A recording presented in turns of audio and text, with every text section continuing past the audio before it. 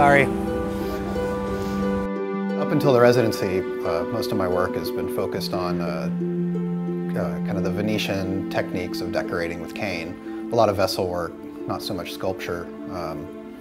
But for this residency, I kind of took a bit of a departure. I'm not going to be pulling any cane or doing any of that kind of decoration. I've kind of focused more on these objects, the clouds, mountains, suns, and moons. I started making clouds a few years ago, kind of as I take a break from picking up cane and from making larger scale pieces, and it was something small I could make relatively quickly and on my own. And so I just kind of made them for myself. It was just a fun thing for me to make.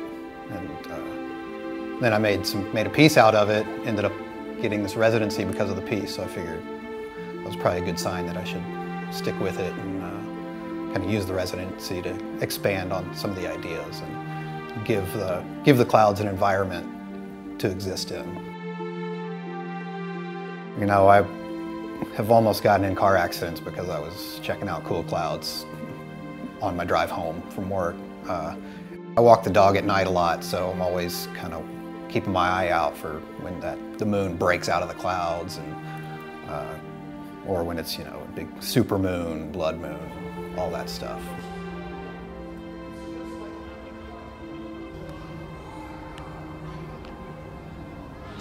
Let's build a happy little cloud.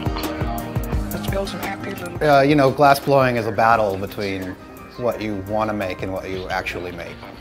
And over the years, I've tried to use that as a dialogue between myself and the material. And a lot of times when I'm trying to make something, the glass doesn't want to do it. And sometimes that's where the beauty comes in, is this interaction of like, well, that's not what I intended, but like a happy accident, I guess you would call it. We don't make mistakes. We just have happy accidents. You can do anything that you want. It's funny because a lot of glass people make clouds. Oh, this is a tricky one.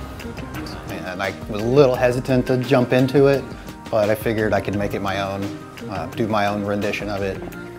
And yeah, everyone seems to be pretty happy. It's hard to be angry at a cloud, I think. I'm working with all my friends. I'm super lucky. I'm friends with some of the best glass blowers and sculptors out there, and I help them make a lot of their work, and they help me, and so it was a really great opportunity to just fill the shop with super talented people that are also my great friends. I believe every day's a good day when you paint. I believe you bring a lot of good thoughts to your heart.